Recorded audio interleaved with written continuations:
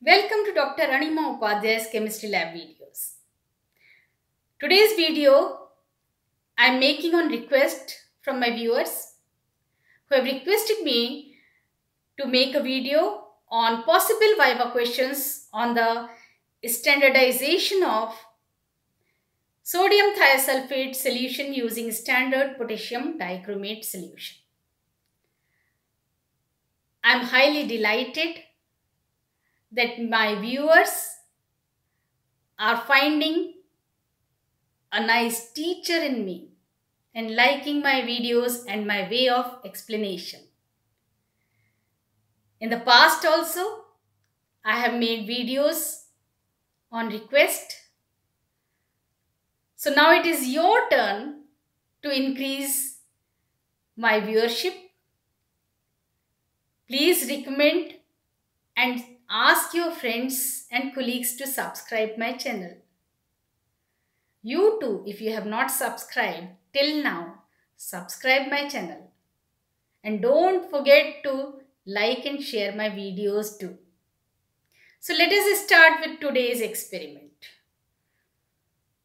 In this experiment, we are using standardization of sodium thiosulphate and a standard solution of potassium dichromate. What do you mean by standard solution?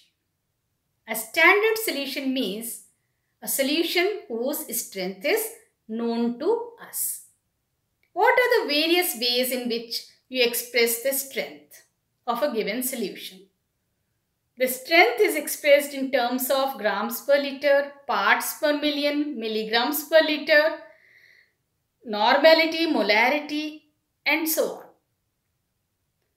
What do you understand by standardization?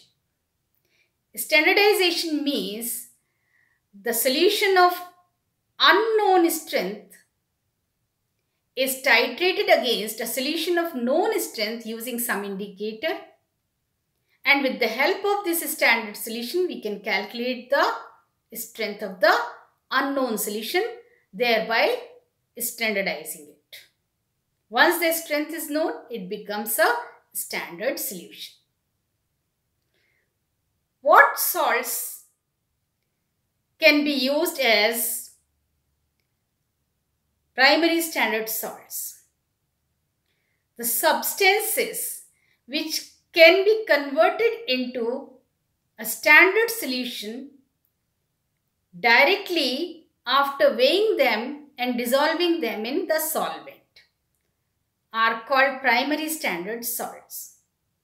What are the examples of primary standard salts? Potassium dichromate, oxalic acid, Mohr salt, ferrous ammonium sulfate are some examples of primary standard salt. What are the characteristics of primary standard salt? The primary standard salts are pure, dry, non-hygroscopic and have a constant weight. What are the substances called which cannot be converted into a standard solution directly by weighing and dissolving it in the solvent?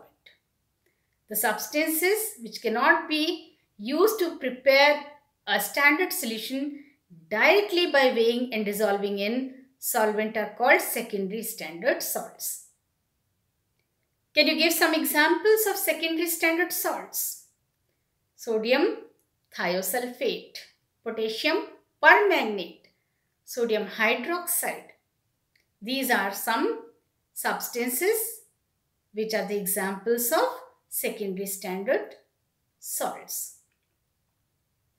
What is this method of titration which you are performing to standardize the sodium thiosulphate with standard potassium dichromate solution? This titration is called redox titration.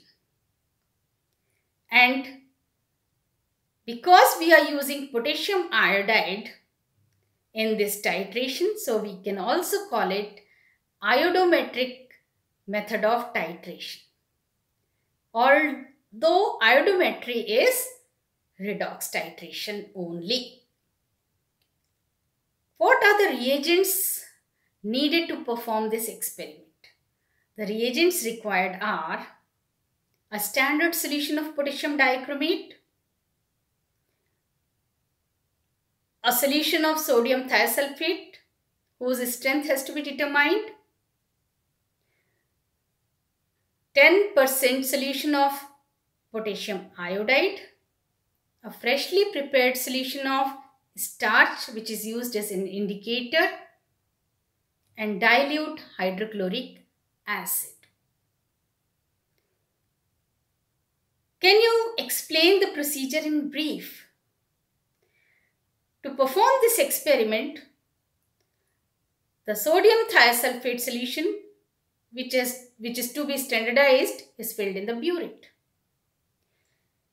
In the conical flask, 20 ml of standard potassium dichromate solution is taken, to which 10 ml hydrochloric acid, dilute hydrochloric acid is added, followed by the addition of 10 ml 10% potassium iodide solution.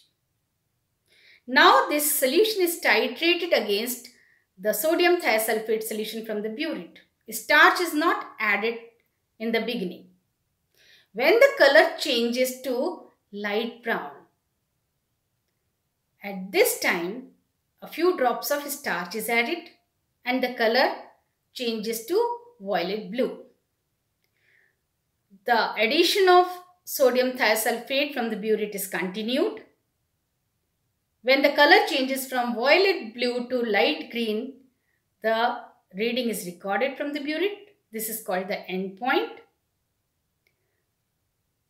The titration is repeated to get a concordant value. Every time we are doing the titration, fill the burette with the solution up to the 0 mark.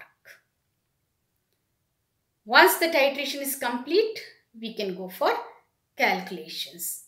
And the formula employed is N1V1 is equal to N2V2. What is N1? What is V1? N1 and V1 is the normality and volume of potassium dichromate.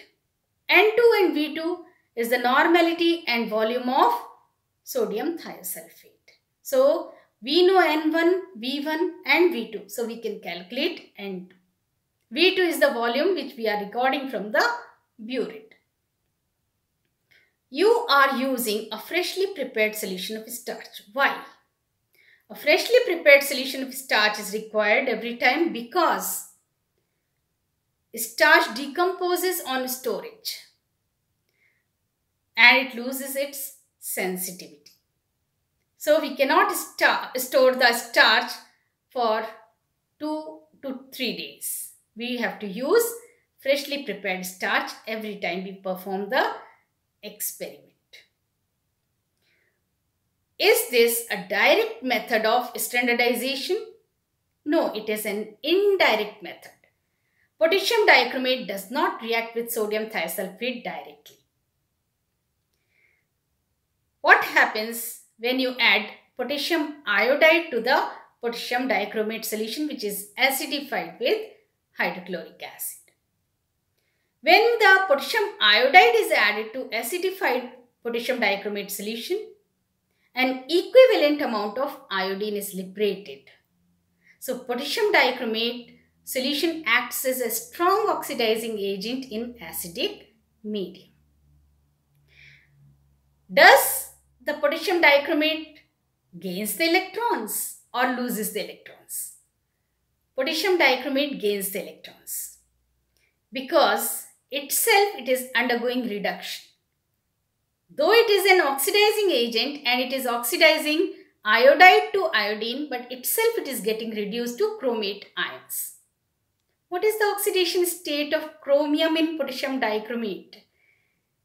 The oxidation state of chromium in potassium dichromate is +6.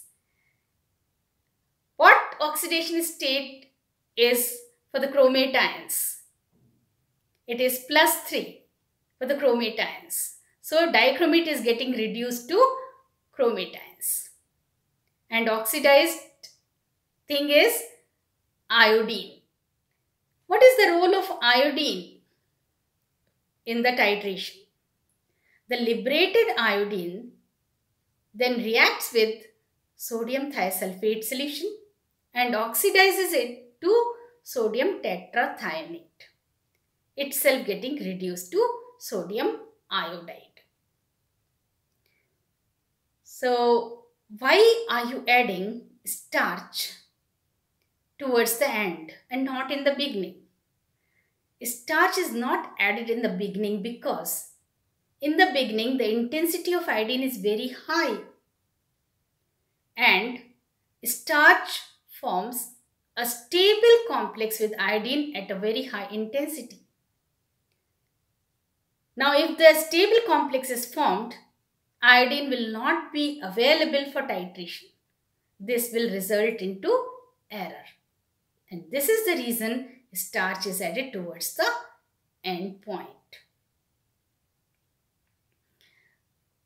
Can you tell which one is a strong oxidizing agent, potassium permanganate or potassium dichromate? Potassium permanganate is stronger than potassium dichromate. Although this question is not connected with today's experiment, but still we are talking about the oxidizing agents. So I thought I must tell you this also. Hope you have enjoyed today's video. So keep watching, keep liking and sharing my videos too. Take care of yourself.